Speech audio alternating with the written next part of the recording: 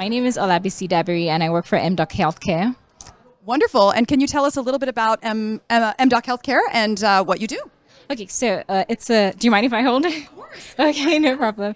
MDoc is a social enterprise based in Nigeria, and what we do is try to support people living with regular or chronic health needs with self-care support system. We use behavioral science. We use quality improvement methodologies. We use data and technology to achieve this. Yeah. Sorry. Great. No, wonderful. And maybe talk a little bit about what you're seeing here in the conference today and any of the trends that intersect with the work that you're doing.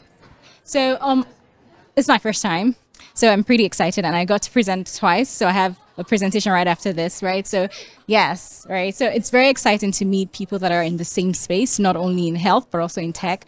Those that see like the value of bringing health into tech. So a lot of times in low and middle income countries, you tend to get the sense of there's so many issues. Tech is just like an added add-on, an added issue as opposed to like a solution. So to be able to see so many people coming up with ideas that we can replicate and are useful is pretty exciting, right? I think I've learned a lot more.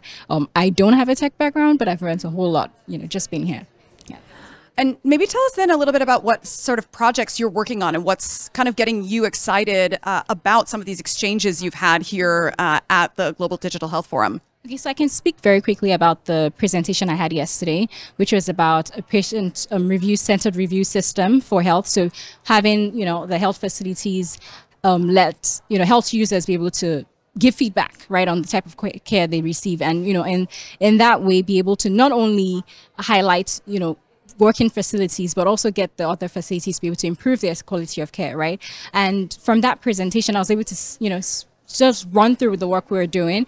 And I had someone in the room say, okay, why don't you try this, avenue to make it better? Why don't you try SMSs to let people know what type of care they should expect when they get in, which is something, in some way we never really thought about. And it was small, but it was very, very helpful. And also being able to share like the challenges we had. So what I've seen so far is that people are not only sharing successes, but the challenges they had in implementing, right? And just being open to letting people give feedback, give advice, and that's pretty awesome. Yes. Oh, that's great to hear. Yeah, that kind of vulnerability of sharing successes, but also failures or challenges is absolutely critical to moving things forward. Yeah, wonderful. Well, thank you so much for joining us, and congratulations on your 2 presentations. And I hope you're coming away with a lot of ideas. And I hope to hear next year as well. So next year. Okay, you heard it here. All right. Well, thank you so much. Thanks all.